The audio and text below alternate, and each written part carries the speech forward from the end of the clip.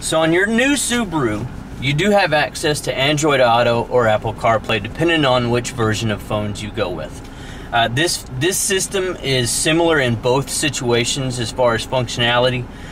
Getting into it is a little different on Android and Apple, but the overall functionality is the same. This is going to give you access to using your phone for phone calls, text messaging, mapping service if you want to use Google Maps or Waze or any of those types of programs you may have on your phone already.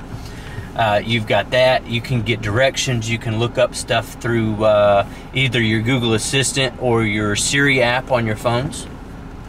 It's relatively straightforward, a simple plug-in to the dash. The phone does have to be hardwired to the system right now for it to function.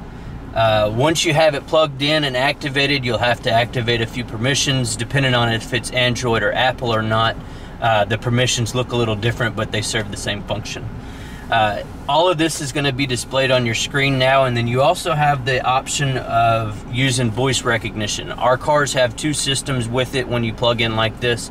The built-in system functions off of a quick press of the button on your steering wheel.